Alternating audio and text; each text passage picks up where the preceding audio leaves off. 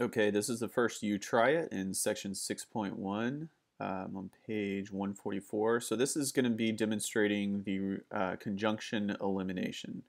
All right, so it says open file conjunction 1. I've done that. There it is. And it says there are three sentences that we're asked to prove. There they are. A is a tet, A is small or, B is small, and then C is a tet. Okay, so the first sentence we want to prove is A is a tet, and it says to do this, first add a new step to the proof and write the sentence A is a tet. All right, so start a new sentence, and we go up here, A is a tet.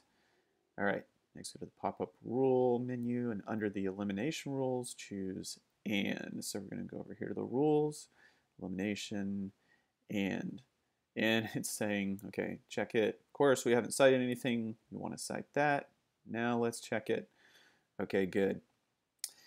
And it wants us to do that for these other two as well. So that should be pretty easy. Again, we're just going through the motions so that we know exactly what to do when we come across and elimination. All right, so next one, we want to prove A is small or B is small. Okay, so A is small,